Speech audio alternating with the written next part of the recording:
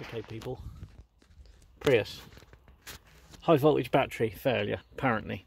That's what it's coming up with on the fault finder.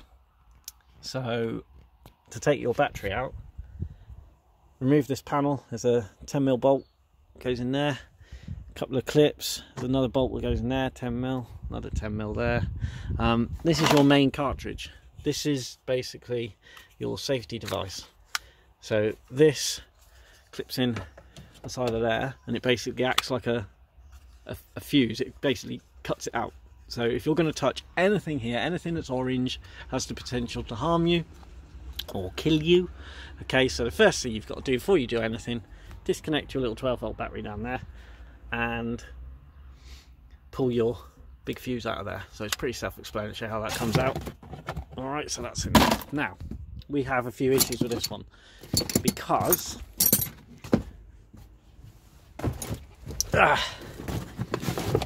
okay, there's lots of protective shielding and plates that go on this. You've got various, I think they're 12mm that go in here, 12mm in there, 12mm in there. You don't have to take the rear seats out.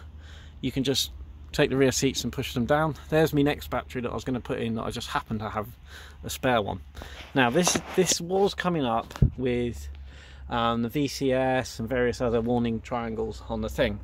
Now the problem we've got is I've tested these cells and they're all running 8 volts, 797s, 79s, so they're all pretty good when it comes to voltage, and you're doing that by just testing the ends there and the end there, so the positive and the negative.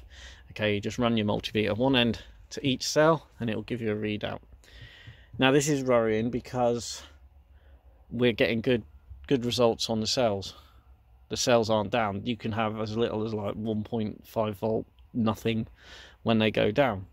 Now I'm not sure what the issue is. Now it could be shorting out of, come on piggy, it could be shorting out or corrosion on these, like this spare one I've had, but this one was left in the rain, so I paid 20 quid for it. And I started doing the voltage tests on them, and these were all up to like 7 volts. I think one of them was really bad. Yeah, look, 1.86 volts. So maybe that cell is a bit iffy, but the rest, this has been sat for a very long time. So they're still holding good voltage. Now it could be an issue. It could be an issue with any of the electronics in here.